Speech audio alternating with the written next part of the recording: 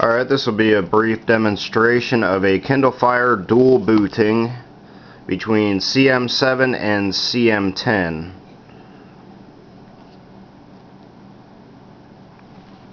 Let's reboot this thing.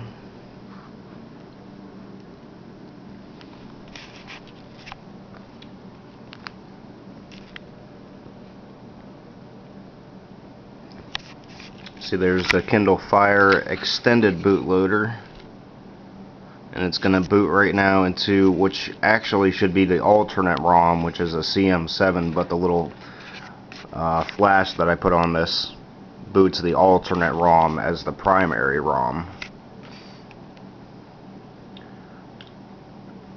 And waiting. There's a little guy.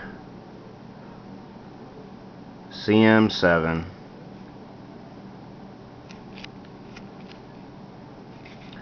Alright, so what I'm going to do now is reboot it again, but this time I will hold down the power button, which will allow me to select booting into CM10.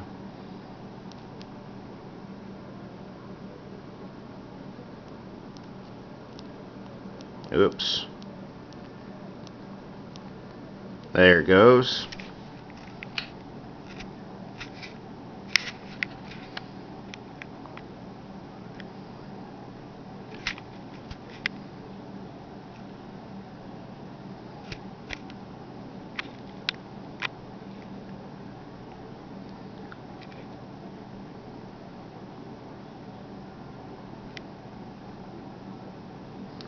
There you